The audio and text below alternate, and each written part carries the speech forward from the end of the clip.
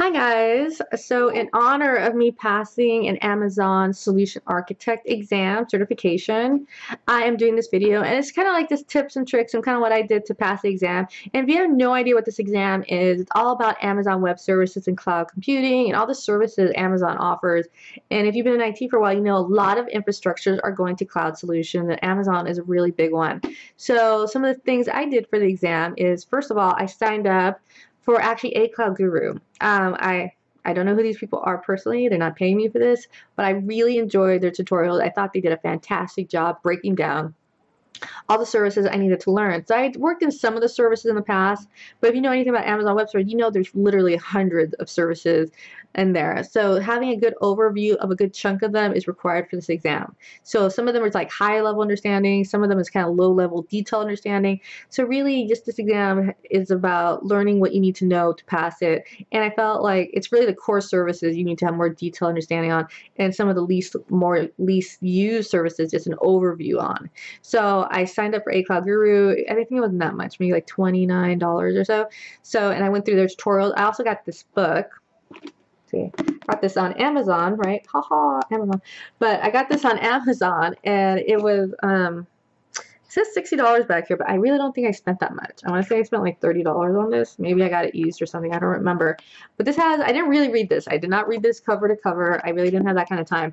What I did do is this has quiz questions in the back. So I went through the quiz questions for each section and kind of gave myself a little test prep there by reading those quiz questions. And if you look in the front there, it kind of gives a breakdown of kind of the services that you kind of need to focus on, right? You kind of know what services really they're going to ask more questions on than others. So that's a really good idea. So just basically a lot of the legacy software, the first services being offered, like the storage, the S3, the EC2, like the computing stuff, those are kind of big because there's like the legacy stuff that kind of really made Amazon Web Services really popular, and a lot of the services kind of built out after that. A lot of them kind of integrate with those actually as well. So it's really good to know about those two fundamental ones, but there's also like storage and different storage options, long-term storage and availability and durability. Then there's like the EC2 stuff. I don't think there's any containers on there, but what there was is a lot of EC2, disk, elastic block storage, this stuff, elastic file system, EFS was in there.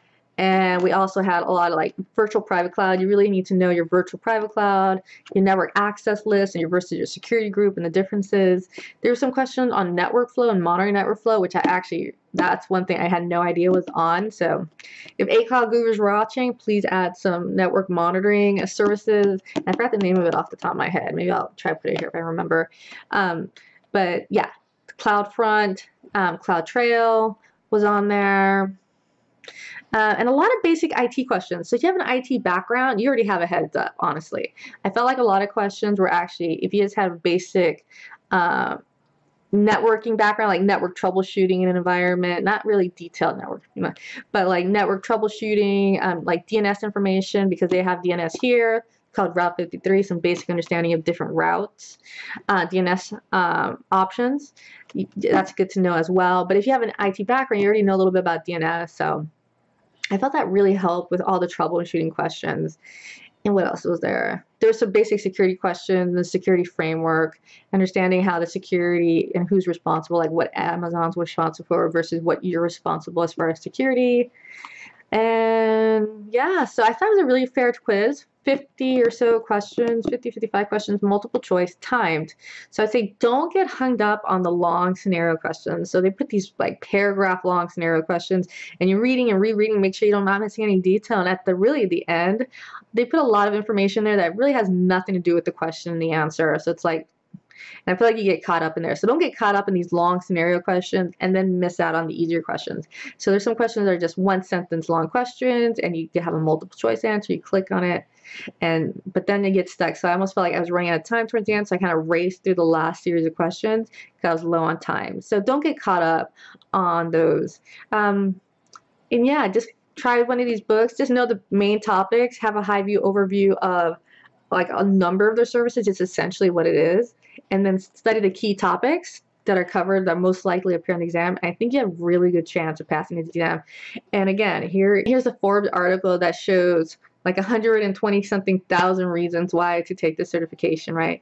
So it's a great thing to add to your resume. So definitely consider it. And if you have any questions or comments or you passed the exam, leave it below, but definitely give it a try. I think it's a great certification. Keeps your IT skills current and with the time, because so many data centers are moving to cloud environments. So you got to keep with it and make sure you're able to migrate your data center and your services to a cloud environment and then maintain them in that environment. So important. All right, guys, thanks for watching, and I'll see you guys next time. Bye.